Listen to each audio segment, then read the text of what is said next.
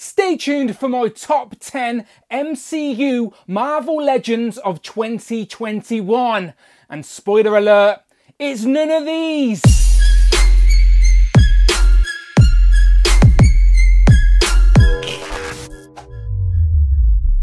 Pow, and welcome back to the channel, Dan Who Reviews. As always, my name is Dan W. Make sure you are following me on Instagram at It's Dan Who, and remember you can now hit that join button and become a channel member as well. Quite simply show some love or join the members club. Much appreciated. And Happy New Year. 2022 is here. So it's that time where we look back at the year that was and talk about some of our favourite Marvel legends. And like always on the channel, I like to break it down into 3 categories just to show more legends some love. That's comic, MCU and builder figures. And if you couldn't tell by the figures on the table today, we are doing one of my favourite lists. It is of course my top 10 Marvel Cinematic Universe Marvel Legends of 2021. Now, the figures on the table are all my honourable mentions. I know, before you jump to the keyboard and say, what's Zombie Cap doing there? He's worthy of being number 1 in any list of any category. Now, I don't disagree, but let me explain. I have a simple rule for this year's list because we've had so much MCU content. It is as simple as it has to be a live action property. We have been spoiled this year with live action shows after the drought of 2020. Not only did movies return to the cinema, we also got the debut of Disney Plus live action TV shows with WandaVision, Falcon and Winter Soldier, Loki, and we ended the year on Hawkeye. And we've got figures for 3 of those properties already with Hawkeye to come this year. So I want to show some love to more of the live action figures because I don't feel that's something that everyone does on YouTube. So that's what I'm doing today. And yes, I know What If is technically MCU canon. It's just presented to us in an animated format. I get it,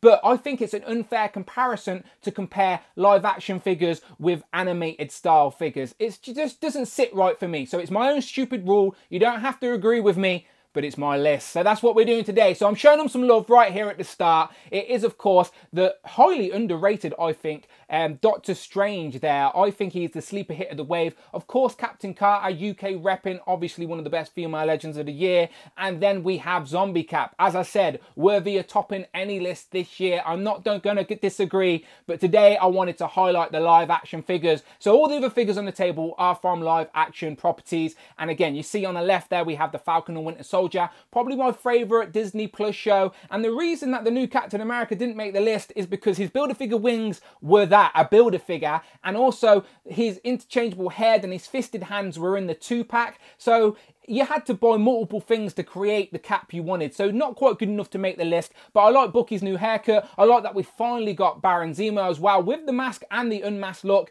Next to them, we got Happy Hogan, who was on my wish list for MCU. So I'm very happy to have him, but he is, of course, just on a normal suited body. Not worthy of making the list, but trust me, happy to have Happy Hogan, pun intended. In front of him, we have the integrated suit Spider-Man. Now, after seeing No Way Home, I do have an affection towards that suit. However, the figure didn't really come with anything else. No accessories apart from an interchangeable set of hands. So not quite good enough to make the list, but I do appreciate that design going down in the history books. Trust me, go and watch the film. And then over to the other side, we've got Loki, a lot of people's favourite Disney Plus TV show. And we've got the 3 main characters with Mobius, Loki, and Sylvie. But the 2 lads are just wearing suits, not that exciting. And Sylvie is pretty good, but just not quite good enough to make the top 10 list. Then we have Phil Jones, aka Obadiah Stane. And again, he is great. A figure I definitely wanted for the shelf, just not quite good enough to make the top 10 as it is just on a normal Marvel Legends suited body with the pins, difficult to stand, etc. But I like his accessories. And then behind him, we have the Mark III, who was on my list for top 10 for a little bit, but slowly just got knocked out because I've got a lot of Iron Man figures. And yes, that is the iconic first Iron Man movie, the first time it comes in the red and gold.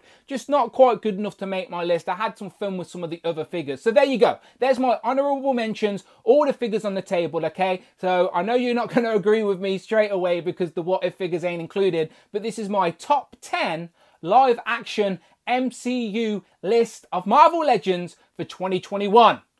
Enjoy. Kicking us off at number 10 is a late entry, as I've only just opened this guy up, but that's just testament to how good this is. This is the most accurate Doctor Strange we have in our collection so far. Yes, I know we're due another one this year with the Multiverse of Madness, but currently this Spider-Man No Way Home Doctor Strange is the best Doctor Strange we have. Not only is the likeness the best we have to Benedict Cumberbatch, he also comes with the funnest accessories with these magic effects which are now synonymous with the MCU. And I love when you can get a character that you can pose on the shelf, not only displaying his abilities, but also brings the shelf to life a little bit. And that's exactly what this Doctor Strange figure can do. But you can call him Steven, of course. No, that does feel weird. He's right. But he comes with a great cape. He comes with the Eye of Agamotto still. As I said, the likeness is great. The new pinless arms. Now, he's got the pins on the knees, but again, it's hidden under there anyway. And again, it's Doctor Strange. You can pose him like this and he looks a lot of fun. So yeah, this guy essentially knocked off the Iron Man Mark III from the list, which I'm sure some people won't agree with. But I just think posing him on the shelf like this is just too fun not to acknowledge. So yeah, at number 10,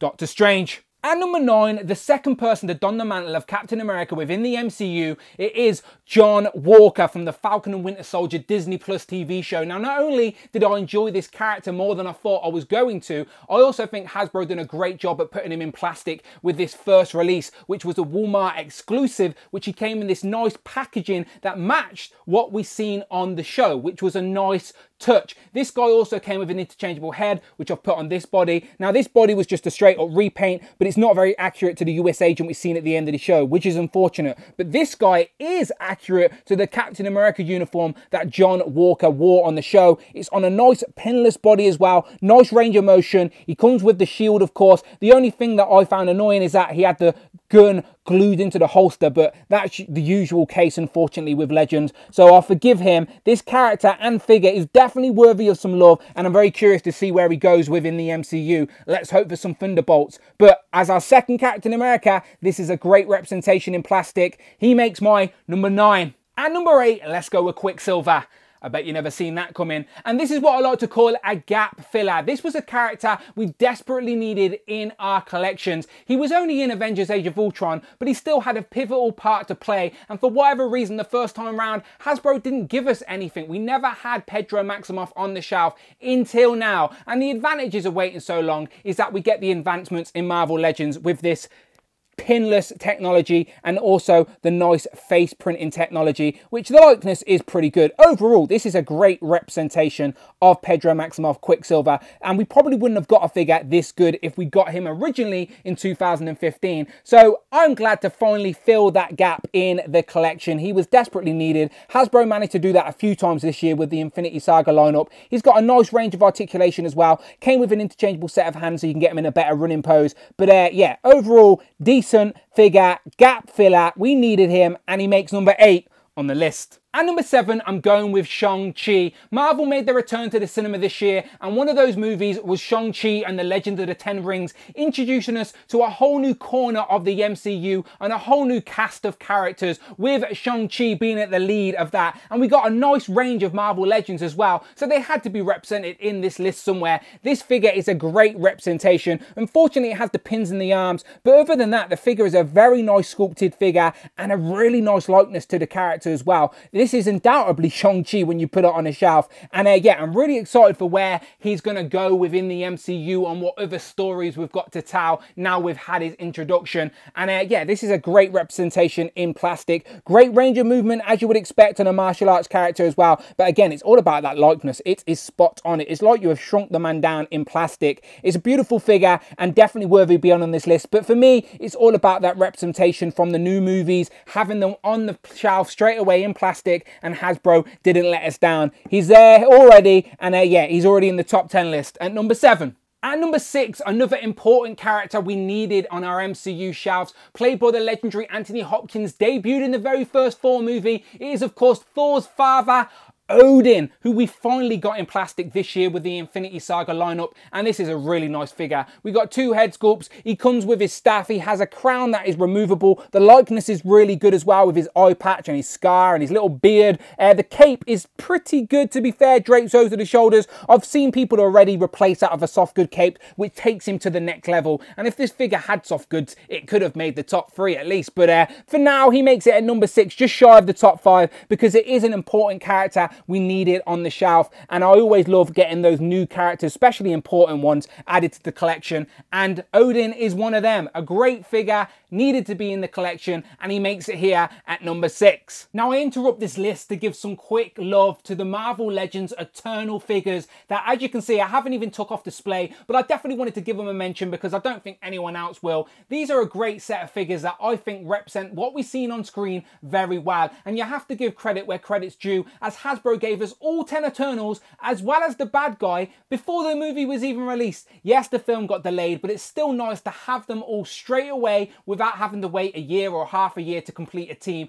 and they are great, and the likenesses to the actors are very good as well. Now, you may not like the movie, you may not like these character designs, but you can't take away that these figures are very accurate to what we've seen on screen. So bravo to Hasbro. Definitely a little honorable mention, if you will, but obviously not good enough to be in the top 10. It's been a great year for MCU, and yeah, I'm curious to see where these characters go, but nice figures, worth a mention. I thought I'd show them some love.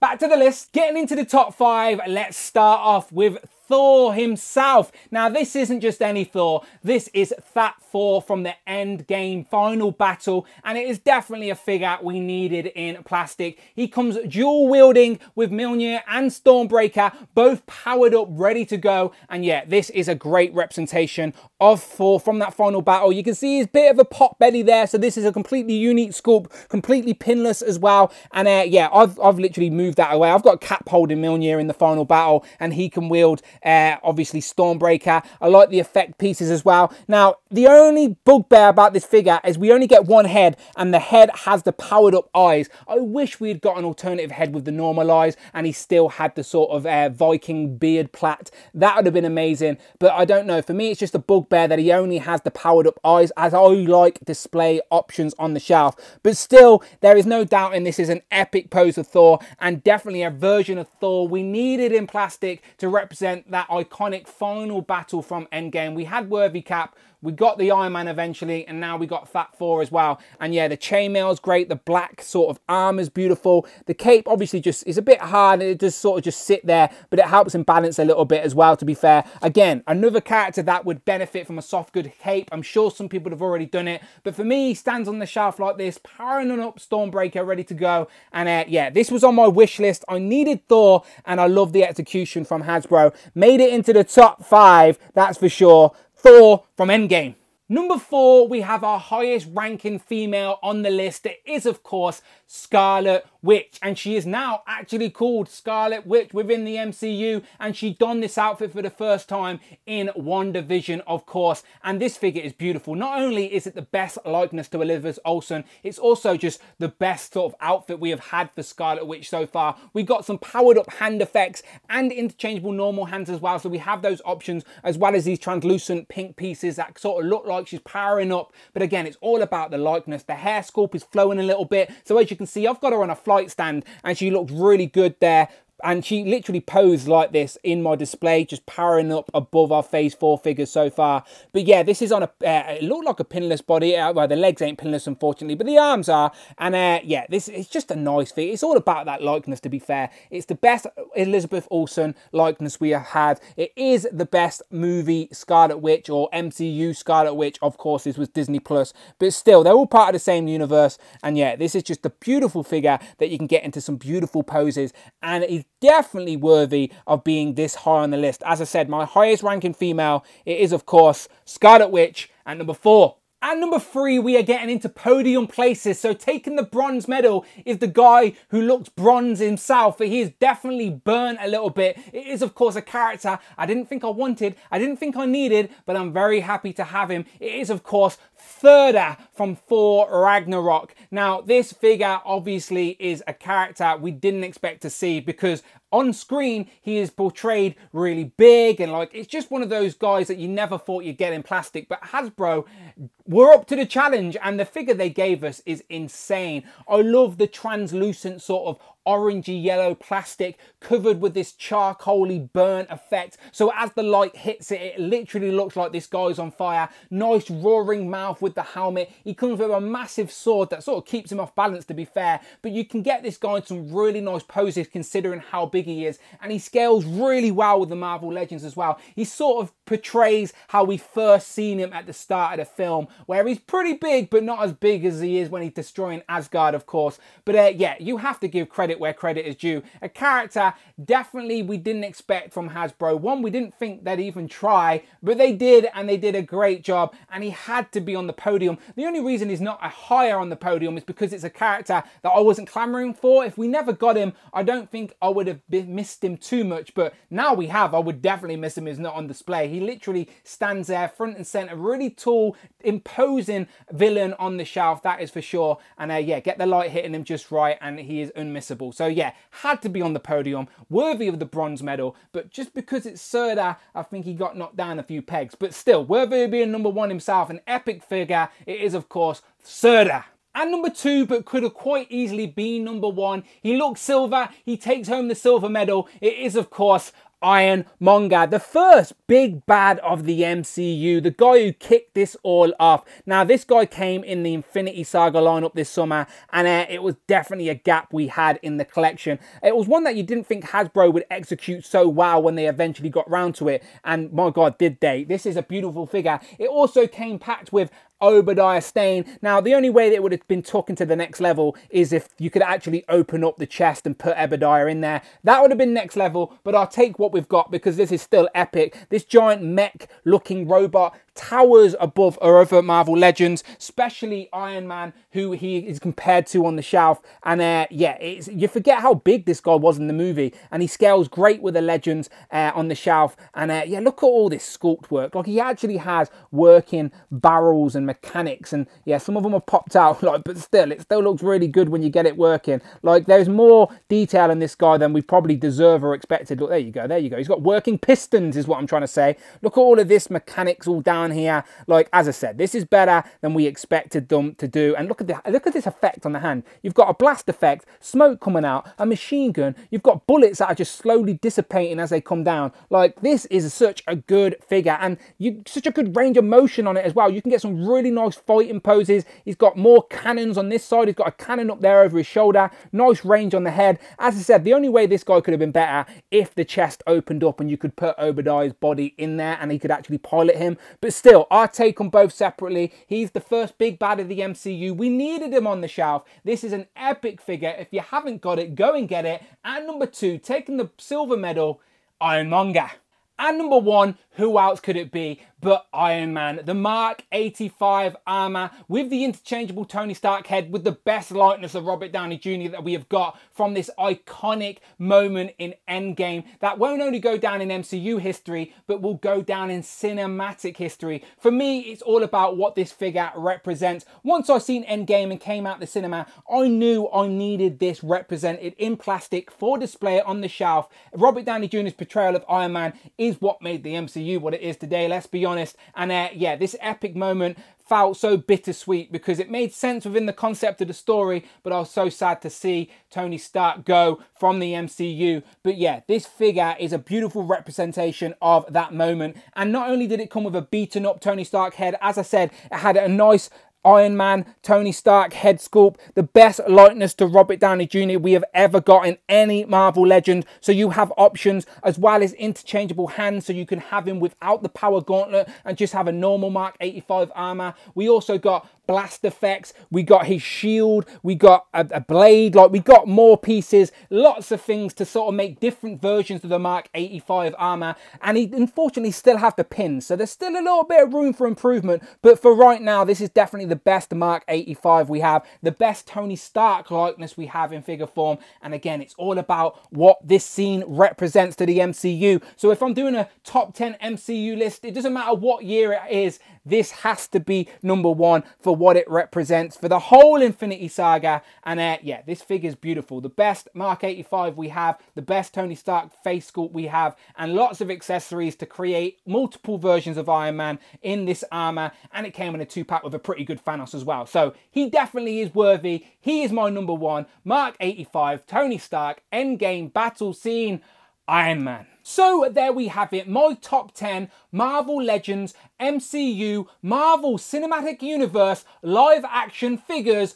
of 2021. And please remember, this list is just a little bit of fun. I'm sure absolutely nobody out there will agree with me, but it's still fun to break it down and revisit some of these figures and hear the reasons about why some people loved them and why people didn't. But here are 10 great MCU figures. I'm sure you'll agree with that. But let me know your order. Let me know your top 3 live action MCU figures in the comments below. I'm sure lots of people are mad at me that I didn't include the What If figures, as they are technically canon, but I just lean towards more of a live action. That's how I enjoy my content. I did like What If, but it's all about the live action stuff for me. So these figures are great. They make for an epic display. And as I said, there are 10 great figures here on the shelf. I even gave the Eternals some love, and I even gave lots of honorable mentions at the start. There are still more figures I didn't mention this year. That's how good it has been. A great year for MCU in regards to the content we've seen on screen and the figures we got in plastic. But yeah, another reason to talk about them is never a bad thing. So let me know your top 3 live action MCU figures in the comments, and go and check out my other lists on the videos tab right now. Check out the playlists, but most importantly, please